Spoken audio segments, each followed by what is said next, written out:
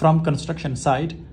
And you can see here, this is its example, guys. You can see this is its long section and this is the cross section for cantilever beam, which length is 8 feet. So this is free end, we don't have any support, and this is fixed support.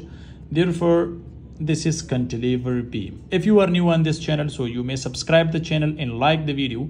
And if you have already subscribed to the channel, so you may like this video. That's why, because this is very interesting for you people to know about 8 feet span of cantilever beam. Guys, you can see here, this is RCC column, which is fixed support. And guys, you can see this is free end, where we don't have any support. Therefore, it's called cantilever beam. Span is 8 feet. This is for 3-story commercial building. Okay, this is for 3-story commercial building. Okay, guys, in this practical video you can see clearly, but here the span is 8 feet. So let me guide you for the size of this beam. If you see, guys, the size of this beam is 15 inches by 18 inches. Depth is 18 inches and width is 15 inches. And you can see, first of all, I will write here size, which is 15 by 18 inches. Okay, depth is 18 inches, size is 15 inches. Next, guys, here concrete cover is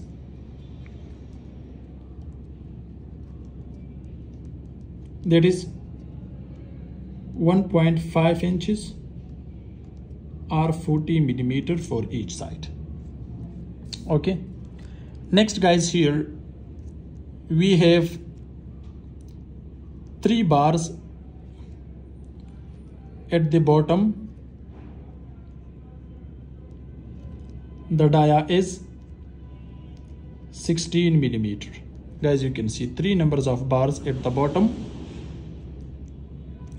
5 bars at the top, which dia is 20 millimeter. You can see 2 bars are at the sides.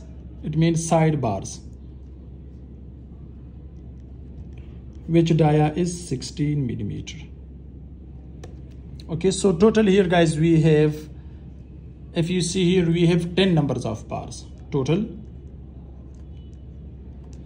10 numbers of bars.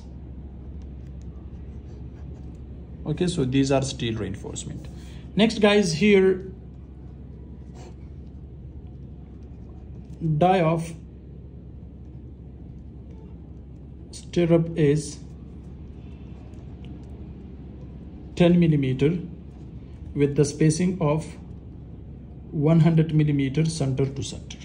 100 millimeter, or you can say are 4 inches. Guys, you can see clearly.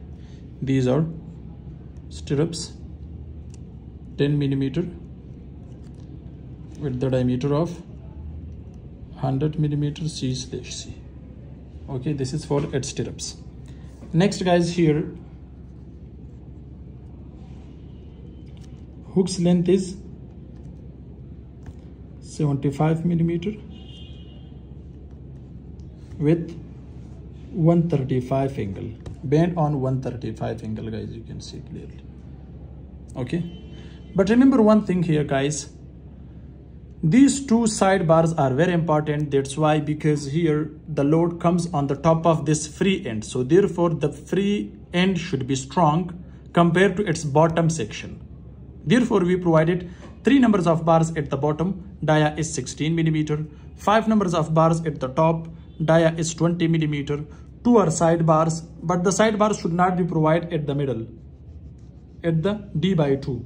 d/2 mean total depth divided by 2, but it should be provided at the distance of d/1.5. Okay, so it means this is the place, especially for that. Next guys, let me also guide you for development length. Guys, you can see this steel bar is coming to the downward side and the bottom bar is going to the upward side. So here this length you can take from the formula of 0.42D, means 0.42, where D is 18 inches. Now you can get the video. 18 inches. So when you do its calculation, this is about 7 inches. If you do its calculation, so this is, you can take from this formula. Sorry, it was out from the camera, but now you can see clearly. But here the hook length should not be less than 9 inches. Okay, but you can increase up to 9 inches, but this is the formula. Next guys, remember here, if you see here, the one depth is here 18 inches and the small depth is here guys, which is about 7 to 8 inches. This one guys, you can see, look here.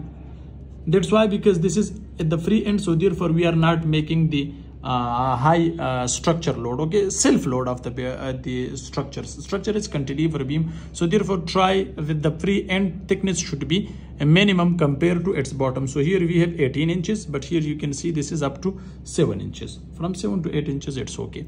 Next guys, here remember the first stirrup should be placed at the distance of minimum 2 inches, the first stirrup minimum, and the other you can upgrade up to 3 inches, 4 inches, but it's depend on the structure load, or it's depend on the design of the cantilever beam. Guys, also you saw the video in the practically from this side.